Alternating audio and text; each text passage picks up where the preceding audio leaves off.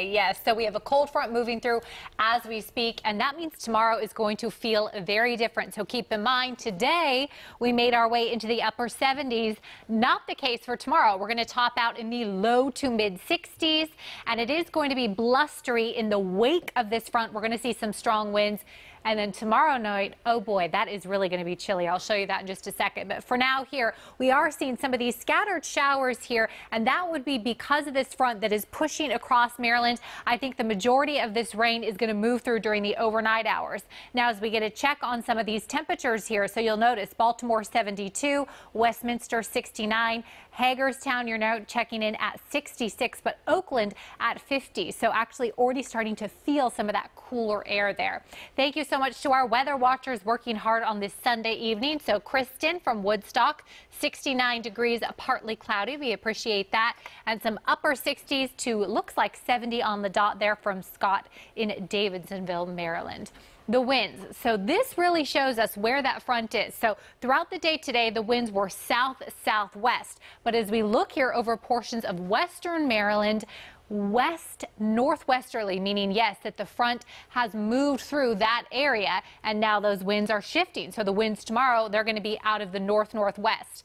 As we run the futurecast, so late tonight, so here we are 2 a.m., still seeing some of that rain. We're pretty much done with it. Here we are 7 a.m. It just looks like Delmarva, going to see a few leftover showers, and then we're done with it and actually going to see mostly sunny skies for the majority of our Monday. Tuesday, solid sunshine for you. Wednesday, solid sunshine for you. So we actually have a beautiful stretch of weather ahead. We just have to get through tonight, get through some of these showers. Let's talk about Ophelia. So it is now actually post-tropical, however, is still going to affect portions of Ireland, portions of the UK tomorrow with some very strong winds. So there's the latest track on that. The National Hurricane Center, that was their last advisory.